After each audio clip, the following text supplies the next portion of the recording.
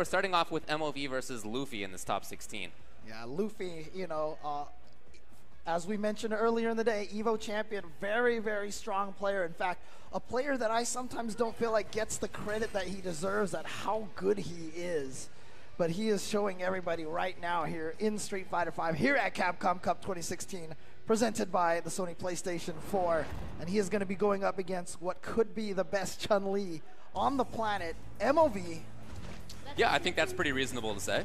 Yeah, it's between him and Goichi and Sako, who, surprise, we're all at this event. Yeah, that's right, that's right. Goichi is still in winners as well. Round one.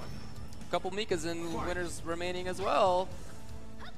But in any case, it's a matchup where MOV wants to, at least my guess is that he'll want to control the mid-range and zone Mika out. Did you just see that? He was throwing out whiff jab, whiff jab, whiff jab, and then the one time he threw the fireball is exactly when Luffy jumped in. Look, this character's not easy to make work. Mika's not that easy to make work. As much crap as she gets, you have to have an insane amount of anticipation to play the character well, and Luffy does. The man won Evo.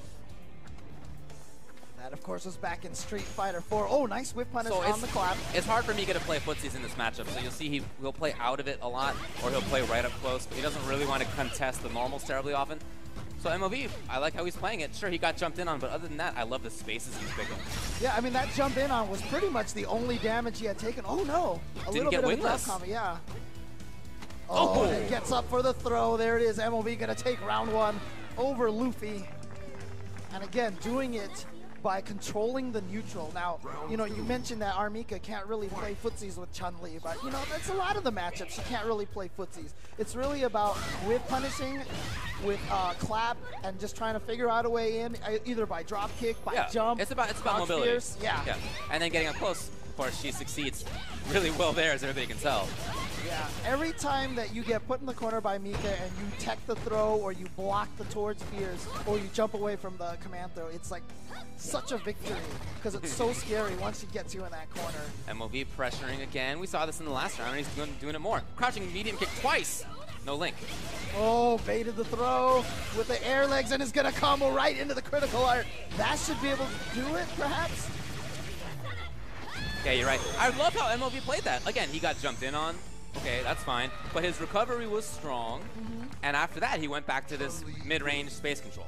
Yeah, and it happened at a point in time where Luffy didn't have any resources. He couldn't really take it to the corner with an EX Flying Peach or anything like that. So that jump in wasn't even particularly damaging. It happened so early in the round.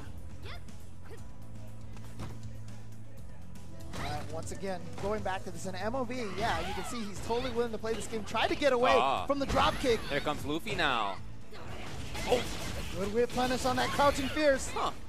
That's a range where often Crouching Fierce is going to work, but it didn't work right there. Interesting, using the offensive crouch roundhouse. That's not a tool that you see often, but using it almost kind of try to center herself in the middle of the screen. I love these button choices. Oh, look at that. MOV was so sure of himself. He just pressed strong, but then gets the hit, does Luffy, and now he's got the knockdown. Good pressure. Thrown out of it. Yep.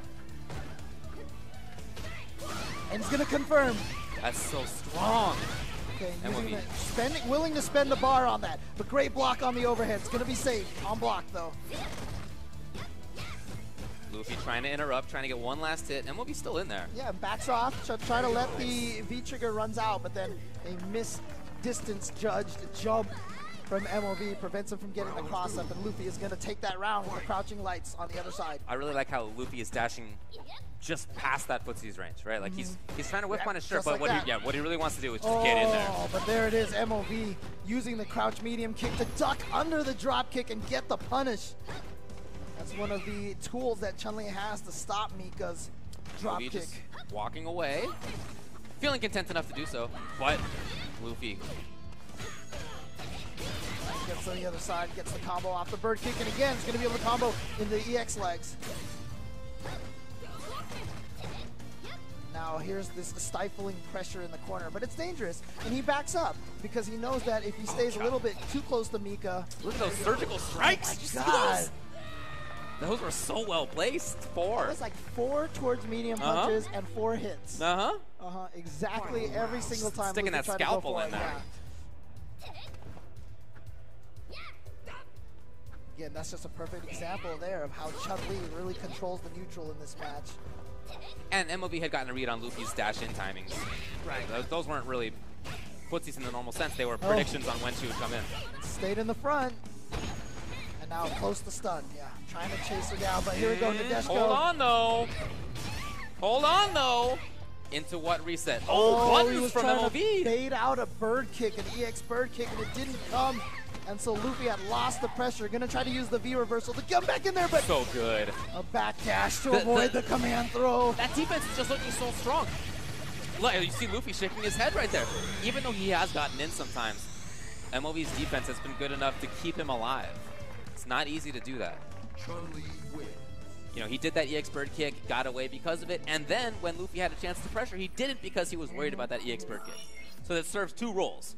Right? Not only does it get him away immediately, but it also gives him a chance afterward because the opponent's thinking about it.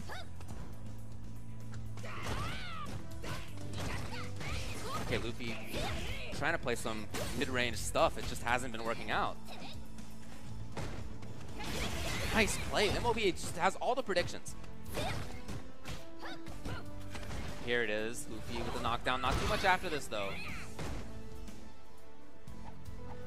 You see Luffy trying to play patiently, MOV dancing. That towards strong, and now the standing fierce, just causing Luffy so much grief. Two of the best footsies tools in the game.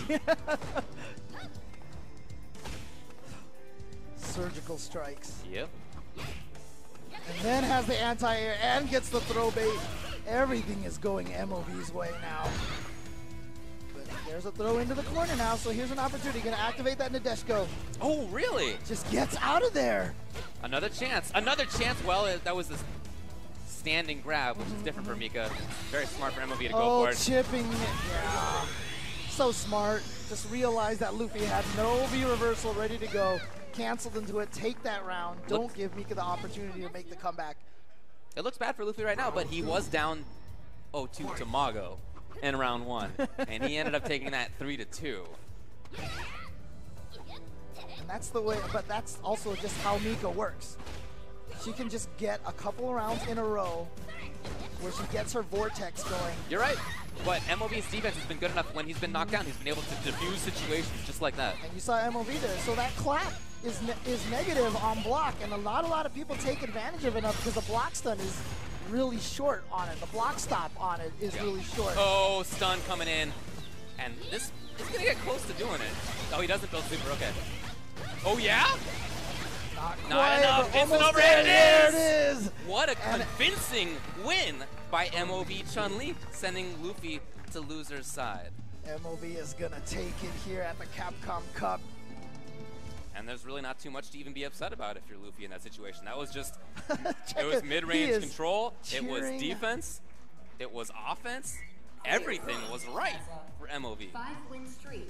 Oh man, MOV looking so strong there with a dominating 3-0. Yeah. And remember, so on this winner's side bracket, we had 8 players left. Everybody who advanced